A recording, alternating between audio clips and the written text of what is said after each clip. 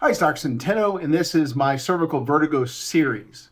Now, today we're going to talk about cervical vertigo and MRI. I've seen people in social media threads post a random MRI, and they're obviously asking the question, is there something on this picture that shows why I have cervical vertigo?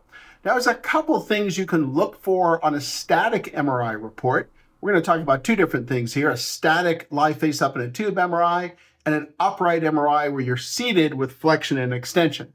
So if you've got things like C2-3 or C3-4 facet hypertrophy on your MRI report, that could explain why you have cervical vertigo. That's arthritis in those joints, and those joints can cause cervical vertigo.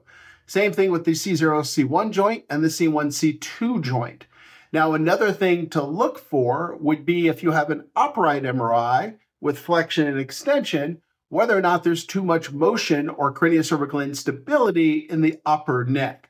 But if you just have a standard MRI, other things to look for would be swelling in those upper cervical joints, swelling in the upper cervical bursa or the bursa between the dens and the atlas, and other findings.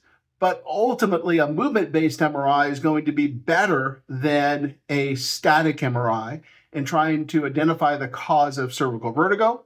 And to understand that better, you need to know more about craniocervical instability.